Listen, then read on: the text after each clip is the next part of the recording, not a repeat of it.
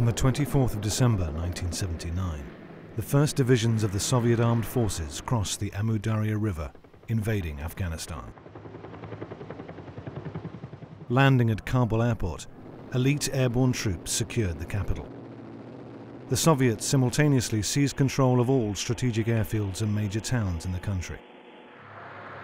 Storming the presidential palace, KGB agents murdered Marxist President Amin, who'd proved unable to subdue the Muslim resistance. Within 3 days of the invasion, the Soviets installed Babak Kemal as the new head of state. Fervent Muslims had already declared jihad, holy war, against Afghanistan's two ruling communist parties, the Khalqis and Pachamis. Jihad was now declared against the Soviet Union.